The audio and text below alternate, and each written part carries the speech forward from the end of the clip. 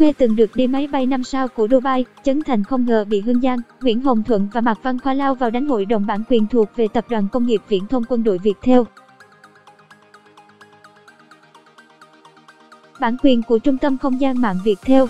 Trong tập 12 người ấy là ai? Dàn cố vấn Hương Giang, Nguyễn Hồng Thuận, Mai Thanh Hà, Mạc Văn Khoa hứa hẹn sẽ mang đến cho khán giả những tiếng cười bất tận. Lần đầu xuất hiện với vai trò cố vấn, nhạc sĩ Nguyễn Hồng Thuận bị Trấn Thành sắc xéo. Lần đầu tiên đến với chương trình không biết anh như thế nào, cảm ơn bạn đã tin tưởng sử dụng dịch vụ của Trung tâm Không gian mạng Việt theo. Dàn cố vấn của chương trình tuần này. Trước sự tấn công của nam MC, Hương Giang và Mạc Văn Khoa lập tức lên tiếng bênh vực.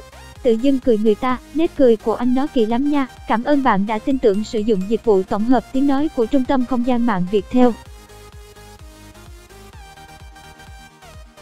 Bị hiểu lầm, ông xã Harry Won vội vàng giải thích.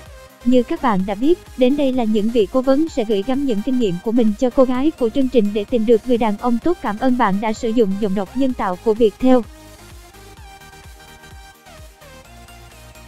Giọng đọc được phát hành bởi Trung tâm Không gian mạng Việt theo. Hiện giờ anh Thuận là một trong những người chưa tìm được người tốt cho mình. Anh ấy tới giờ, viết bao nhiêu bài nhạc tình toàn là chia tay, toàn đau khổ không. Cảm ơn bạn đã tin tưởng sử dụng dịch vụ của Trung tâm Không gian mạng Việt theo. Không biết tại sao anh có mặt ở đây.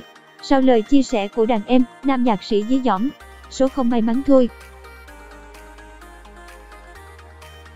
Mình chia tay thôi thì đâu có nghĩa là không có tình yêu đúng không? Đôi khi mình phải trải nghiệm rất nhiều, mình mới viết được nhiều bài hát hay như vậy chứ. Dịch vụ tổng hợp tiếng nói được cung cấp bởi Trung tâm Không gian mạng Việt theo. Bản quyền thuộc về Tập đoàn Công nghiệp Viễn thông Quân đội Việt theo. Trấn Thành lập tức xoa dịu. Em ghẹo anh thôi, chứ cái người mà nghĩ ra nhiều bài hát hay, nhiều kinh nghiệm nhất là anh đó. Tại vì anh là người từng dẫm qua nhiều vết gai. Anh sẽ biết chỗ nào có gai để kêu nữ chính né. Bản quyền của Trung tâm Không gian mạng Việt theo.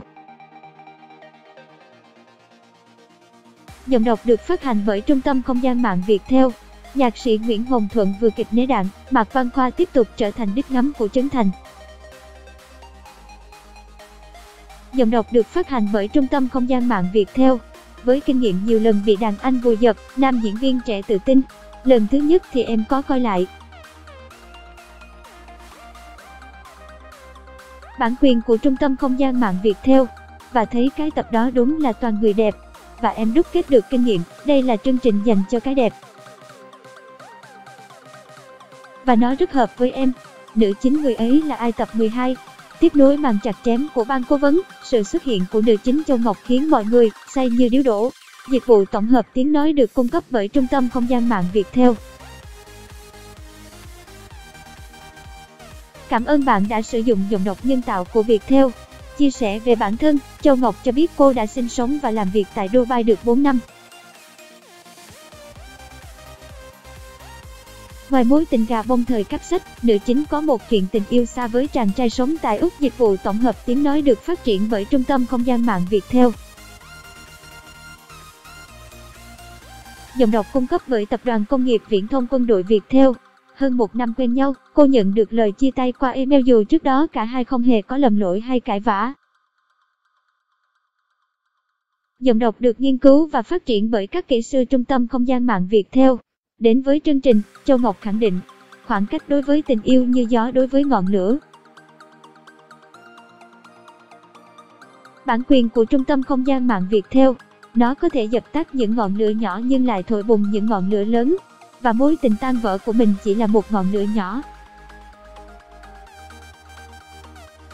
Bạn đang nghe tiếng nói nhân tạo từ Trung tâm Không gian mạng Việt theo.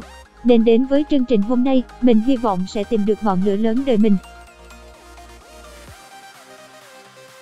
Nhân việc cô gái trẻ đề cập đến hãng hàng không Dubai, Trấn Thành nhanh nhảu lên tiếng. Hãng hàng không ở Dubai là hãng lớn đó, là 5 sao luôn đó, anh đi được một lần, rất là tiện nghi, đẹp lắm. Giọng đọc được phát hành bởi Trung tâm Không gian mạng Việt theo. Tận dụng cơ hội dìm hàng Trấn Thành, Hương Giang mỉa mai. MC Việt Nam giờ giàu quá ha, đi bay hãng hàng không Dubai này khi bạn đang nghe tiếng nói nhân tạo từ Trung tâm Không gian mạng Việt theo. Giọng đọc cung cấp bởi Trung tâm Không gian mạng Việt theo. Kế tiếp Hương Giang, Nguyễn Hồng Thuận thêm lời. Đây 4 cố vấn, 4 người chưa ai đi. Bạn đang nghe tiếng nói nhân tạo từ Trung tâm Không gian mạng Việt theo. Trong khi đó, Mạc Văn Khoa trêu sót. Em chỉ bay ra tới Hà Nội là hết tiền rồi anh ạ. Khiến khán giả bật cười.